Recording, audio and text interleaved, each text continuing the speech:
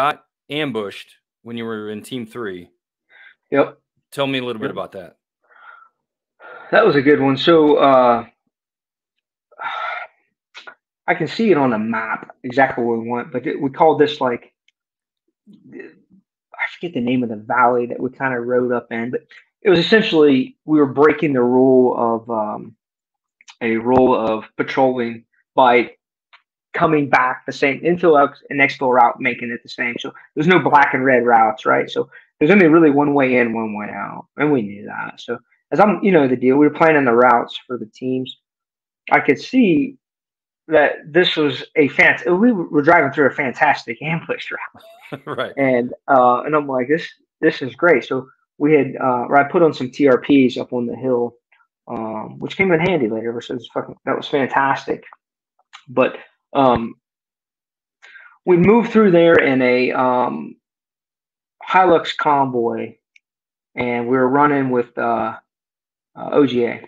Okay. We went through there with OGA, so there's a ton of locals with you, bunch of trucks. Yeah, and you're going to fight like it's happening, and that was great. And I typically had every asset that I wanted right there, probably more than I really needed, And, sure. So that was good. But we've got these brand new Hilux trucks that were up armored now. Because before, remember the old half windows? Yep. You had to shoot out the half. These ones are the full windows, and they would actually come down a little bit. You could roll them down. Yeah. And brand new suspension, turbo Hilux. These things were fantastic. And we were all a little bit excited to have these brand new trucks. I think the Navy built them. Yeah. I can't remember. Right. So we got this truck, and it's badass. And we're going into this fight, and we go. And I think it was a dry hole, if I remember right. I don't remember anything significant happening there. Maybe we got what we needed, or maybe a couple strikes, or a couple shots fired, but nothing that fantastic. Or maybe on the way there. Yeah, I don't remember what it was. It was pretty insignificant, though. It was one of the many, right? But rolling in there, I'm scanning with AC-130, and he sees these hot bedrolls up on the high ground, not far from where I laid in some TRPs. There was also a small road at the top of this, like along the military crest of this hill. And as we're coming up in there, I kind of marked those and said, hey, make a couple of steer points for the fixed wing. So went up there, did a thing, and dry hole. And on the way back, we stopped the convoy for whatever reason, right in the middle of where those hot spots, where those bedrolls were. And I'm talking to the aircraft, and I was like, this isn't good. And it's Chris Salee. That was right? I like that dude a lot. Yeah, he's great. Chris, and I was like, Chris, tell him we can't stop here. We're not going to stop here. We don't want to stop here. And I think it was a broke down vehicle or a flat tire. I don't remember. I was like, we don't want to stop here. Push one through. And it was too late. We already stopped. You had all the guys, the OGA guys, that kind of corral. Yeah. So we get out, and I'm pulling security outside of the bed of the truck, and then we take heavy close range RPK fire. It was pretty intense. So the guy driving, another RSC guy, George, he's up in Bragg with the Army guys now. Okay. Yeah, we know. Fantastic. Great. Guy, I know who you're talking about. Great dude. Yeah, we can. Yeah, man. That guy right there, it was cool. He got a chance. We were running those little, I think they're H&K, little 203s. Oh, yeah. With us. And he was thumping dudes on the hill with that while I was bringing in or working with the A-10s to bring them in. So we're getting peppered down pretty hard with RPK. Well, Chris Salee was on the floorboards with the SAT radio trying to get me some more air, trying to get some more aircraft, and sitting and sit right back and letting them know what's up. But it was so loud in the truck because they were peppered inside of that truck so loud you couldn't hear anything. So he got down as low as he could, and he's calling back to let them know what's up and trying to get me some more air. Yeah. So I stuck my head in there and said, hey, Chris, you want me to go hot on these guys? He's like, yes, please. So I brought in A-10s and with guns, brought them in with guns, and then brought them in with some heavy, I think a Mark 82s or something up on top of the hill as well. I figured they'd probably egress up the hill, and then we sent the local guys, OGA guys, out to kind of sweep the hill. Crazy time. They're actually rolling hand grenades down the hill, and they're going off underneath a truck. and George got hit in the leg. Oh, On no that way. one, I remember that. Yeah, so that was crazy. Didn't really realize How bad was he injured? Wasn't too bad. I don't think he really even realized until later. Just a chunk went in there pretty deep. Okay.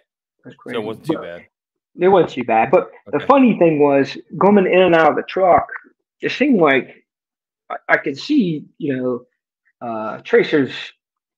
I could tell you were getting shot at pretty close, you know what I mean? So coming in and out of the truck, from the bed of the truck to the back seat, we had an interpreter with us. I wish I could remember this dude's name, man, but he really wasn't much bigger than me. Yeah. And he didn't like being in the truck because it was loud and it was beat. And so he kept getting out. And with him rolling the hand grenades down, I kept putting him in front of the tire because I was afraid that, you know what I mean? So in and out of the truck, he's there. Well, I'm going back and forth, yelling at Chris, yelling at and George, and I keep tripping over this guy. And it was just a nightmare of a situation where every time I'd go to run by, I would fall down and I'd pick him up, throw him back in the truck. And it's like, don't get out of the truck. And the next thing I know, I'm tripping him where he didn't want to stay in the truck. Didn't he know that? I mean, he knew it was up armored, right? I mean, that's probably the safest place to be. I mean, I was running Peltors, and it was a very loud environment inside of that tent. But the Terp didn't know that he was in an up armored vehicle. That he should stay inside and not get out. Or I'm not sure, but he did not want to stay in there, and I couldn't keep him in there long enough. I remember at one time the vehicle was actually left in neutral and it started to roll, and I realized I'm going beside it, and I look, and George is jumping back in the driver's seat. So we almost almost fell off a cliff. I mean, all the chaos was happening. Yeah. We got to set the parking brake. I was going to say, they're all manual transmissions, so it's not like, somebody probably just bumped it into neutral, or who knows what happened. That's crazy. In the end, it was pretty good. Got a couple gun runs with the A-10s, dropped some bombs up top. Pretty heavy casualties on our side as well. An OGA guy got hit in the neck on that one. It was a crazy thing. He didn't make it. Oh, he didn't make it. Okay. He did not. No. Nope. Dang it. Yeah. That happened right in front of our truck too, man, which was incredible because it was a pretty steep terrain, and then on the other behind us, it dropped off. Must have been low ground water or something like that. I really don't know. But yeah, those trails were just crazy.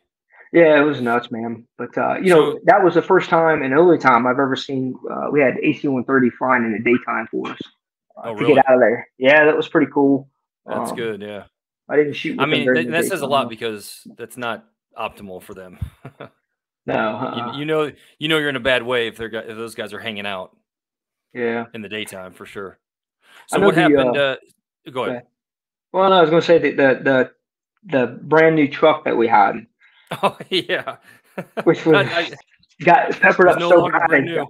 Didn't have any tire. It was on the run flats. I mean, it was just shot up really bad. You couldn't see out of the windows. It looked like someone just laid an RPK right in Chris's window. It was crazy. God. And I couldn't believe no rounds came through. If they did, they didn't hit anybody. Thank God, Yeah. But the testament to those bullets. I'm looking at this truck.